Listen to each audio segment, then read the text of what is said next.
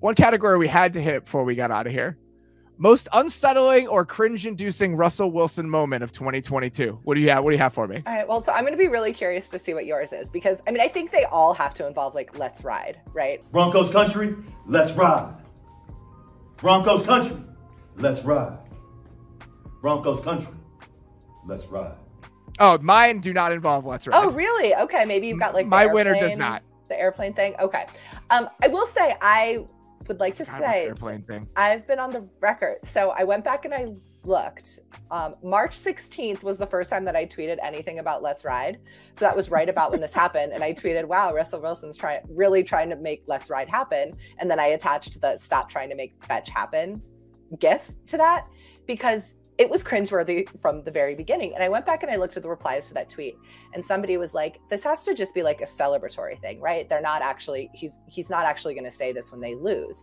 So the second part of that is the saddest "Let's Ride," which was after that Colts loss. Keep believing in. Thank you guys. Thank you guys. Broncos Country. Let's ride. I mean, he did this, like, it was the saddest, like, "Let's ride." Broncos Country. Let's ride. As he like walked off like the podium, like he kind of whispered it into the mic, and it was like, oh, he's still actually going to say it.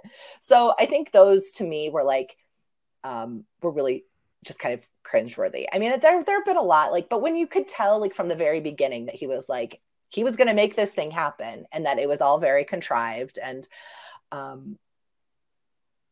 you know, it always kind of felt like, are we really going to do this? Like we're going to make this like, we're definitely going to do this. There was a moment where he didn't say it though, right? Wasn't there a game where afterwards he didn't say it because he was so devastated? That's when I knew it was over. So he did say it after the Colts game, and it was that really sad, like, "Let's ride," as he like walked off the podium. So yeah, it was the Monday night game. You know, tonight was unfortunate. We should have won that game, we felt like, and we got to keep going. Thank you very much. Thank you guys. Yep. Thanks. So then he didn't say it, but then it was back. He brought it back like a week or two later. I think he did it like after his Wednesday press conference. And then it was certainly back in London. Enjoy that flight. Go Broncos Country. Let's ride, baby. So I don't know. Now I want to know what yours is now. I'm curious.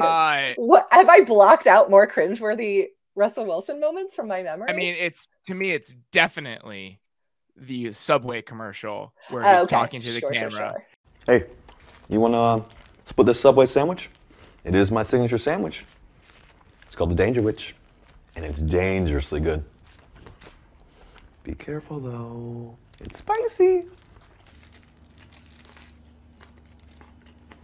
You ever done anything dangerous?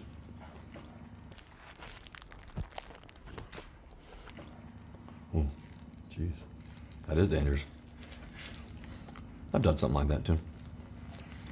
I won't tell anybody. Listen, one time... Never mind. That's too dangerous.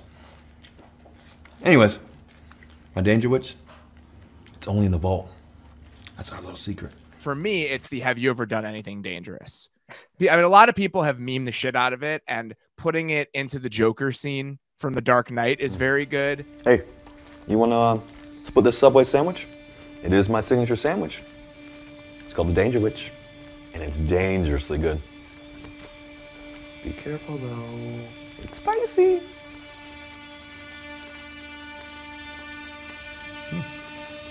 You ever done anything dangerous?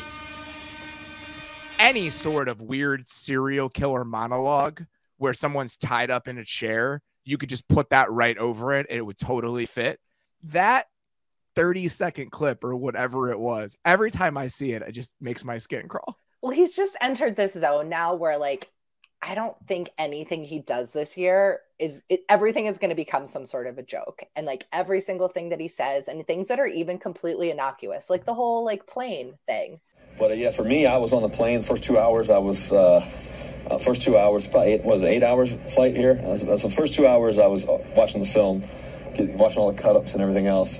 And then for the next 4 hours, I was doing treatment on the plane. I was walking up and down the aisles. Everybody was knocked out. I was doing high knees and working on my legs and everything else, you know, make sure I'm ready to rock.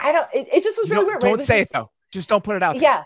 Do not publicize that. Even if you were working out on the plane and trying to get yourself right, read the room. Let's ride. Let's ride. let's ride.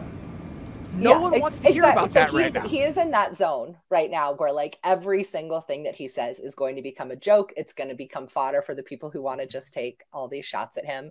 And I do feel a bit bad for him on this because like there's literally nothing he can do at this point that isn't going to become some sort of a meme or a joke other than, you know, without just like going on some sort of a winning streak.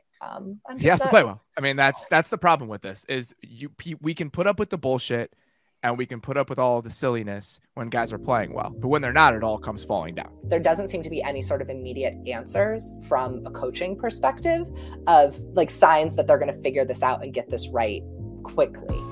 And that's a big problem. And that's made it really hard for Russell Wilson to kind of survive the online, all this stuff, all of us making fun of him all the time.